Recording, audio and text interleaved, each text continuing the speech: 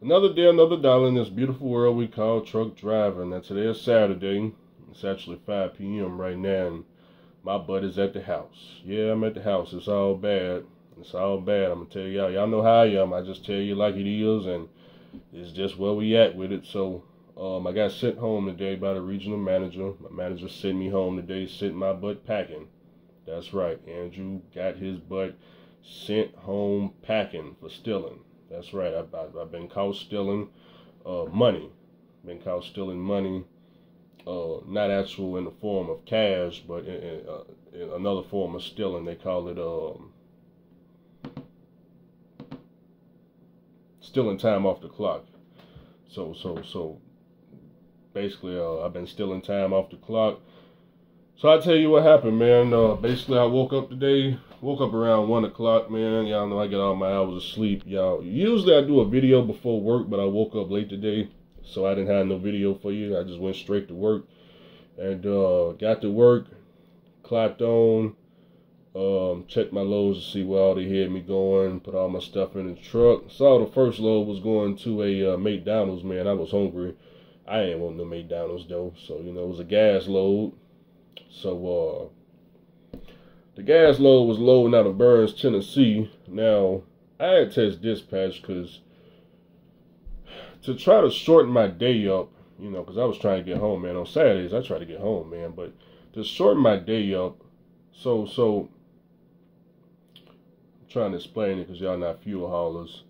Uh, I usually get loaded right here in Nashville, but this particular gas load, 45 minutes out to get loaded, and then about 15 minutes to where I was going to deliver. Okay, so I test dispatch. I was like, hey man, y'all got some Nashville sourcing for gas, you know, just in case they can get it for the same price right here in Nashville, because at least I know here in Nashville if I get loaded, you know, or if I go somewhere they ain't got no allocation, I can just go to the next rack, which ain't nothing but 5 minutes. You know, you just go to different racks right here in Nashville. But if I go to Burns and they don't have no allocation, I gotta drive 45 minutes back to Nashville to get loaded, then turn around and go all the way back out there. So I test dispatch. They said, you know, they started checking for me. So while they were doing that, I took my butt across the street to Burger King, cause I ain't want no McDonald's. Got some Burger King. Went through the drive-through, got a number 9 big cup, root beer. They ain't got no Mountain Dew at Burger King for whatever reason. They don't sell. They only sell Pepsi products, is what they told me. But got my food, came back to the truck. Regional manager was standing in front of the truck. Got out with my food in my hand. You know, at first I didn't even know. I didn't even recognize who he was. But when he said something, I recognized the voice. I was like, oh, that's the regional manager. You know, said what's up to him. Asked him how he was doing. He said not good because Andrew been stealing time. So you know, we had a conversation, and long story short, he told me to pack my stuff up, clock out, and go home. So did what he said. I packed the truck up, logged out, you know, and I was gonna give him the keys to the truck, but he said he was gonna talk to his boss and see what they want to do. So he didn't want the keys to the truck back, but I did give him all my paperwork, my BOLs and stuff that I had, and here I am at the house. So I don't know if I said it in this video. I was accused of stealing time, so you know, I just stole like 10, 15 minutes to go across the street get this Burger King, which you know I guess that's not allowed. So where are we at with this? You know, uh, you gotta understand that the economy right now is real bad. Y'all see trucking companies going out of business left and right, and nobody wants to pay a driver for any more time than they have to be, especially if they're not being productive. So any way that a driver is I guess going slow or being unproductive, they consider that as stealing time. Like me going across the street to get the Burger King, stealing time. Let's say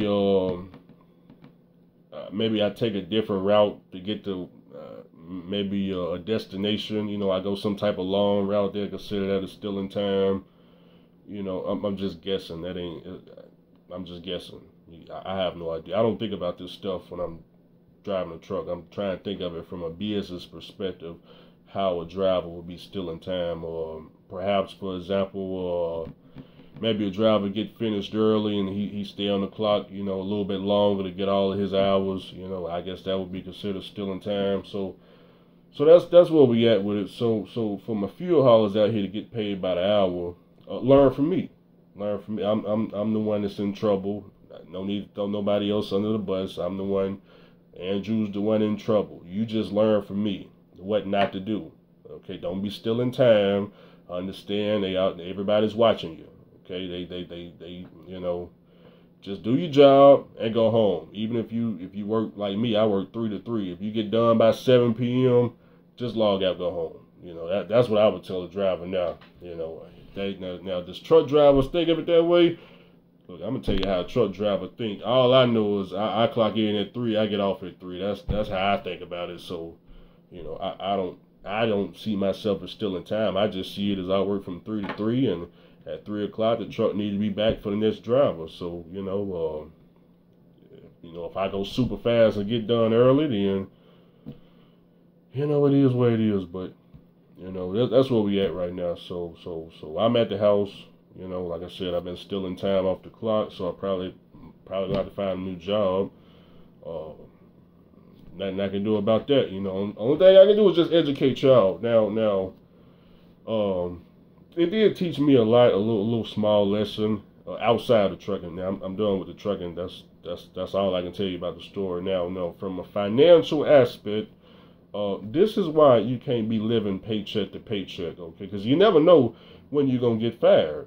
Okay, now what y'all didn't know was I was supposed to go and get this apartment downtown October 21st. Okay, now here we are.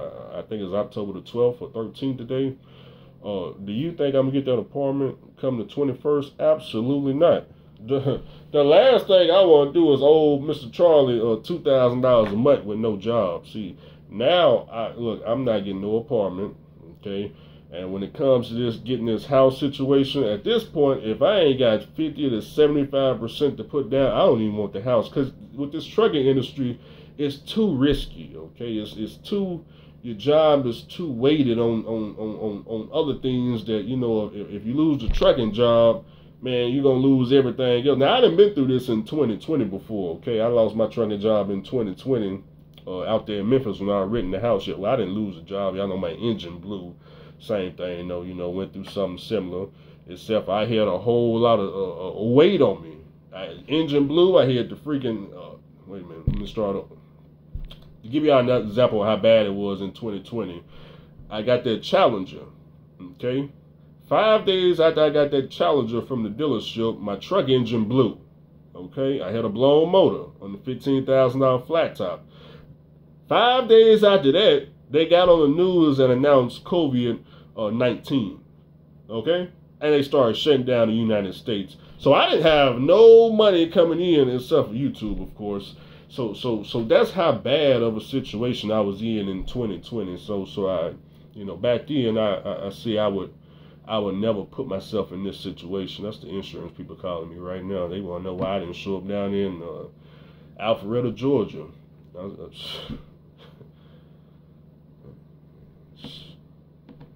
If I could be there, I would actually jump in the car and go, but I can't get to Georgia. I can't get to Georgia. I can't get to Georgia in the next 5 minutes, so, you know, but that's them calling me right now. But shout out to all my insurance adjusters out there. Yeah. I don't know what I was just telling y'all.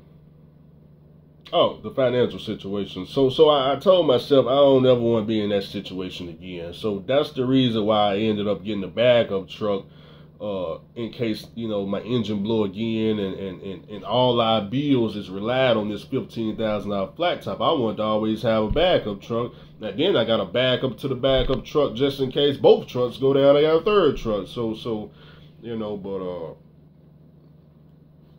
then I, you know, did the motor carrier thing. But right now I'm a W-2 employee, so don't none of that matter. This is a totally different situation. So what I'm saying is, what if I was, I had an apartment right now and freaking car notes and credit cards up the butt right now, and here Mr. Charlie is just sending me home. I ain't got no more income coming in. You think I can find another fuel hauler job right now? Absolutely not. No one's hiring. There is no fuel hauling jobs in Nashville unless you got your own truck. If you got your own truck, then you can lease on. I know some companies you can lease on to if you got your own truck, 2012 or newer. But other than that, I'm talking about W-2 employee job. There's nothing. Okay, and then once they put this on my, I guess it'll go on like my PSP score. Is the PSP? What do they call that crap? PSP. No, it's called something else.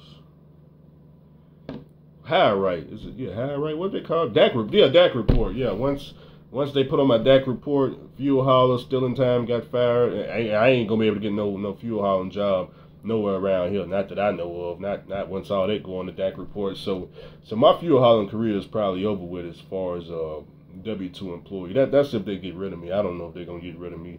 They probably. I have no idea, to be honest with you. I guess I know something Monday or Tuesday, but you know, like I said, it's just a learning lesson for me and y'all. Okay, now, like I said, I don't have no type of financial burden. You know, I don't need no GoFundMe's or nothing like that. Since I've been working this fuel hauling job, y'all didn't see me go buy anything, go finance anything. I don't have no apartment that I'm paying rent on, no cars that I'm paying rent. I don't have no bills, so you know, financially, I'll be fine. I'll be fine. Plus, I still got YouTube paying me. So, what do I do next? That's where we at right now. Well, Andrew, what do we do next? Well, of course, I'm not gonna wait on Mr. Charlie to figure out what they do. They'll let me know, I guess Tuesday, what the deal is on that. But I can't wait on them. You know, I understand. Hey, Andrew, you were still in time. This is the consequence is we gotta let you go. Totally fine. I understand. It is what it is. You know, I'm pretty sure I'm not the first person that stole some time off the clock. So you know, pretty sure there's plenty of other drivers that done it before. So for me, my situation, I need a whole nother career. That's what I need. I need another career, boy. That's what I tell you, boy. This trucking, boy. Look, man, you ain't finna raise no family on no trucking jobs, okay? I'm just being. I just don't see it being done. Yeah. You not finna raise no family. You definitely ain't paying no 30-year mortgage, which I already knew that right off the top. That's why paying some 30-year mortgage with a trucking job, y'all know I didn't even expect the job to last more than 10 years with the way the trucking is changing and this EV stuff coming in. So what am I doing from here forward? Man, I'm going with my original plan. All the money I get is going to investments. This is a stock market. I need my money working for me, and I don't need nobody bills. I don't want to pay nobody rent. Okay, I don't need nobody apartment. For my women out there, and there's a lot of y'all that's around me. I'm gonna start sending my text messages out, letting all y'all know I'm broke. I ain't got no more money. I don't know if I'm fired. I'm about 90% fired right now. So I ain't got nothing for you. I don't expect to see me. I don't know what to tell you. I'm gonna tell all them I got fired. Just say, what happened? Hey man, I got fired, man. I got sent home. I can't come see you no more. I'm broke. I'm back down to zero now. I don't know what to tell you. So I got to cut all them off. What else?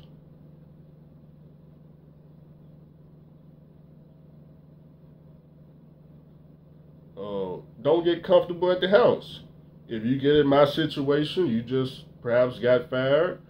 Don't let it. First of all, let everybody in the house know, hey, this is what's going on. You know, I understand bills due. I don't know. Well, if y'all paycheck to paycheck, then of course y'all don't know how y'all will pay that. Y'all have to figure that out. You know, me, I don't have no bills coming. The only thing I got coming due is a cell phone bill. You know, that's why I don't pay car insurance. I don't need pink. Look, I'm so cheap it don't make no sense. I ain't trying to pay nobody. Not with no CDL. I don't want the bills with no CD. I don't want to pay car insurance. I ain't trying to pay nobody apartment, water bill, cable, lights, nothing. And if I can get away with not paying a cell phone bill, I'm gonna do that. Matter of fact, as soon as my family come through here, I'm gonna see if I can get on the family plan. Yeah, add a line. Yeah, let me give you $20, $30 a month to add a line. Yeah, I'm trying to look. I don't want to pay nobody nothing. Okay.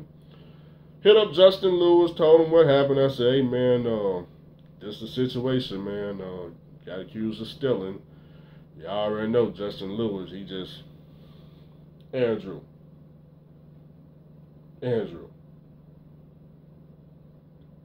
I ain't gonna tell you what he said, you know, because y'all know how Justin Lewis talk. But other than that, man. Oh, and as far as the people that sent a paycheck for me to review, I'm not gonna put your paychecks on here, even though don't nobody know who y'all are. I don't want to get any drivers in trouble. Just let this be on me. This is all Andrew right now. I don't want to, because I was thinking, if I still did y'all paycheck reviews and it shows how much y'all got paid on a particular date, the company can go and investigate y'all and make sure, I just don't want y'all to be in no type of trouble. So I'm not gonna do no paycheck reviews, anything like that. For the fuel haulers that did send me their paycheck, their review. So y'all ain't got nothing to worry about. It's gonna be A-okay. Andrew's the one in trouble. Let me be in trouble by myself. Okay, I'm gonna be all right. Like I said, I don't need no GoFundMe's. We don't need to raise no money. Okay, if the suit and tie guys decide, okay, Andrew, we'll give you another chance. We'll just do a write-up or something. Then we'll go from there. Then Andrew will learn his lesson. Of course, I won't be stealing no time, nothing like that. Y'all know me. I know they're gonna be watching me day after day, but I don't know if I get that opportunity.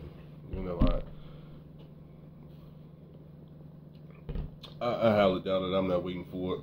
But so that's what we had on Saturday. Now, for my lease drivers, you probably be celebrating today. So wait a minute, there ain't no more lease drivers. Huh? There ain't no more lease drivers. Well, somebody gonna be happy today. I don't know who, but somebody out there will be happy. I'll come back with another video and discuss what's the next step for Andrew. I gotta figure it out myself. I know I got that envelope in now. I'm about to go. Let me make sure the money in that envelope, because I see where this is going.